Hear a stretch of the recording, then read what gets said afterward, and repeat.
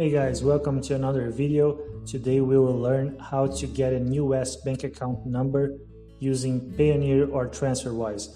This is specifically a good option if you have clients or companies that send you money from the United States, but you are not a resident and not a citizen of the United States, and you are also unable to come to the United States to open a bank account. The first option is Payoneer, and all you have to do is open an account, then click on Receive and click on Global Payment Service. Once you are inside the Global Payment Service, you have a lot of different currencies, among them the US dollar, but also Euro, British pounds, and some other options. And you have all the US bank account details that you need to receive funds from the United States, specifically ACH transfers.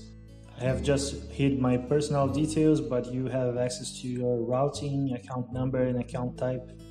When you open an account with Payoneer, you have a link on the description if you want to open one, but it's important to know that there are some restrictions if you are using this specific US bank account number with Payoneer.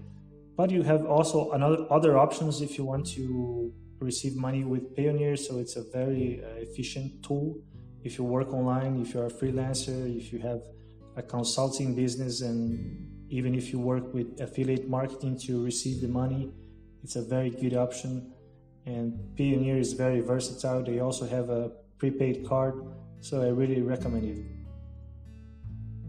The other option to have a US bank account number is using the Transferwise borderless account, which works pretty similar as the Payoneer in terms of having an account number, but is actually better than the Payoneer account because you have less restrictions in terms of who can send you money using ACH transfers, and from where the transfers, where it's possible to receive them from.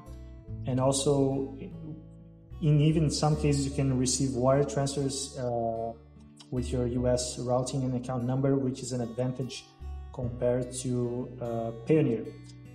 But in any case, both options are very good, and if you work online, I think you should maybe opt for one of them, which would suit to your needs, or even both of them, because you can save a lot in fees, and even in some cases you can receive money that you would not be able otherwise, as some companies only pay if you have an US account or a European account, so it's a very good option.